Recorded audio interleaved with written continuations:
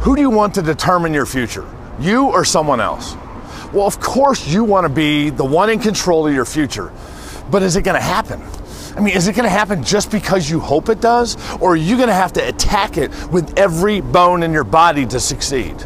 I mean, look, I know what I'm doing about my future. Do you?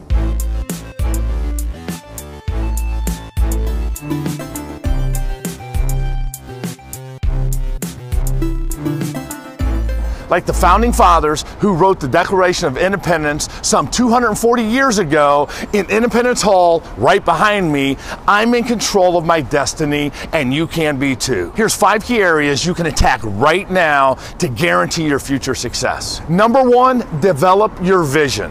What is your dream? What is your why? It's big picture thinking. What is your big picture thinking? Number 2, set goals. Whether it's short, medium, or long-term goals, it gives you a target. If you shoot at nothing, you will hit nothing with amazing accuracy. Number 3, create a plan to achieve your goals. Without a roadmap, you will never succeed. Your plan is your roadmap for success. And number 4, daily execution.